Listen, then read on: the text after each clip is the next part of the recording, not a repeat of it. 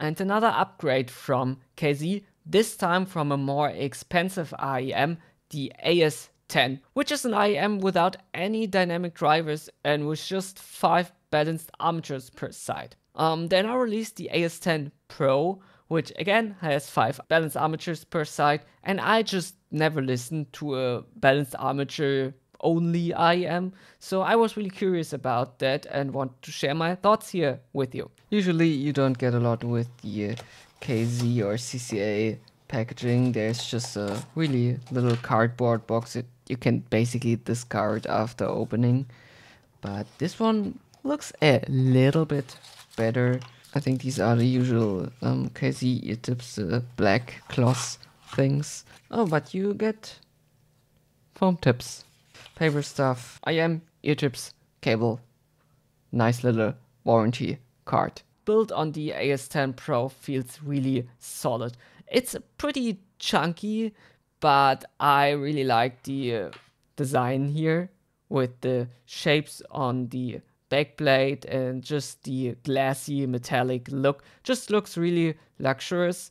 And yeah, you can already see it's kind of a fingerprint dust magnet, just like a little bit there on the shapes there. But you don't really see it if you do not look that close.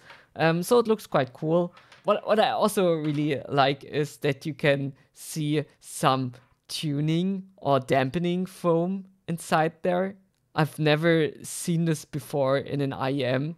Looks interesting to me. So it definitely looks and feels like a higher quality KZ IEM. Still, ear tips are typical. These black silicone cloth mixture ear tips. You do get a pair of foam tips additionally, but just the typical KZ cable we all know and accept, more or less. Otherwise, it's a pretty cool build and feels really solid. Comfort-wise, these are a bit weird.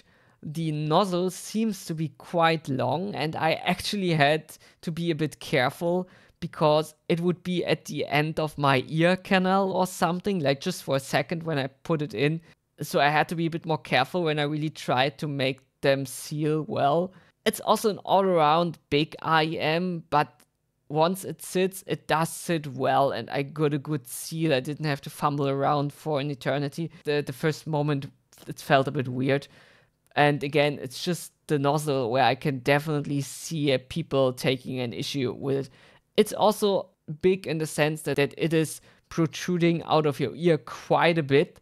So if that's important to you, that you do not want to look like you have like stones in your ear, then that's a point to consider. This is also one of the first IEMs where I really get some type of tube, or I don't know, not cabin pressure, but just when you get a really good seal and then you plug out your IEMs too fast, it hurts a bit. Yeah, I know that can happen with most IEMs, but with these here, I have it basically every time, and I have to be like a bit more careful putting them out of my ear and doing it kind of slow, because otherwise it's like a little bit uncomfortable for a second. Taking these points to the side, wearing these, it's fine. They do not hurt, they do not feel clunky in my ear or something. I can wear these without any issues, but yeah, you have to think about all the other stuff around that.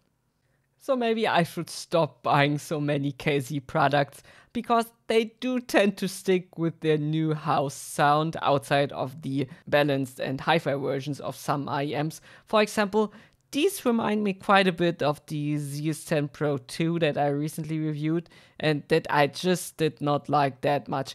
There are some clear differences here though, so let's go through the sound together and start with bass. The lower frequencies are very clean and controlled.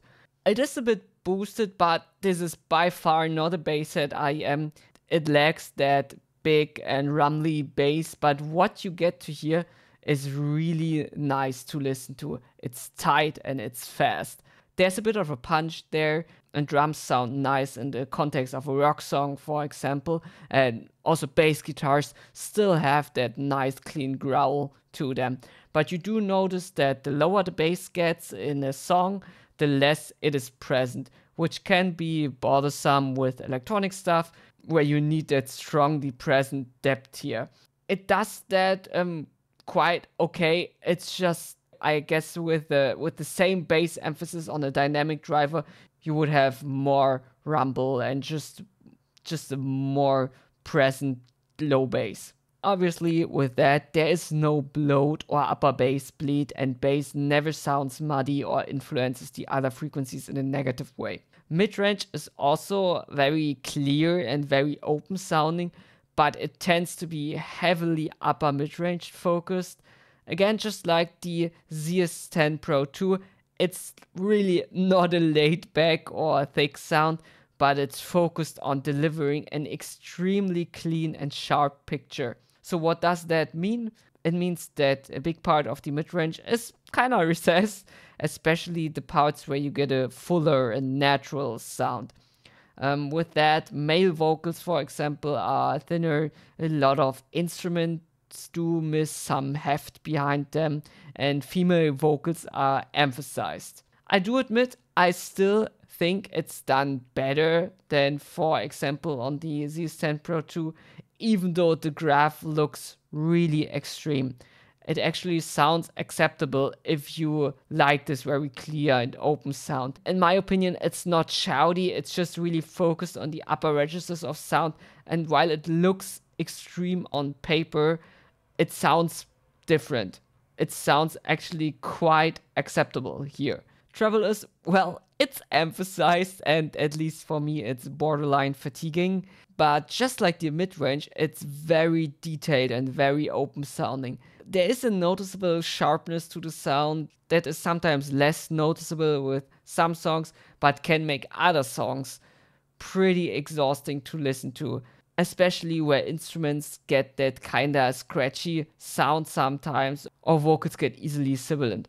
Still, the resolution is awesome, and even though I do think obviously it's a bright IEM, the treble seems to be well tuned, and it just does not shove peaks in your ear to fake a certain level of detail and have this unbalanced treble sound.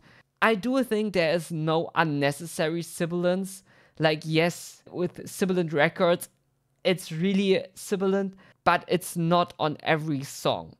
It's bright, but I just did not have as much difficulties to listen to this as I thought I would have. It's also very easy to hear even little things. For example, the stick hitting the snare drum or tom-toms and the tail reverb of cymbals. And the staging is fantastic for an IEM. You can easily pinpoint everything within the stage. The imaging is exceptionally exact. I do have to say, there's quite a bit of an artificial touch in both midrange and treble. It does not bother me that much because I can accept the sound signature that the AS10 Pro has, but in all that clear and forward treble and upper midrange sound of the AS10 Pro, there's quite a bit of naturalness missing. It almost seems a bit too clean, too sharp. Otherwise, it's still a well-tuned IEM for that purpose. And obviously they intended to do that and had some thoughts put into this. And if you value very clear and sharp picture of your music and detail and a very controlled sound, then it's pretty good, I would say. So that was the review of the AS10 Pro. I hope that was kind of helpful. And yeah, hope to see you next time. Goodbye.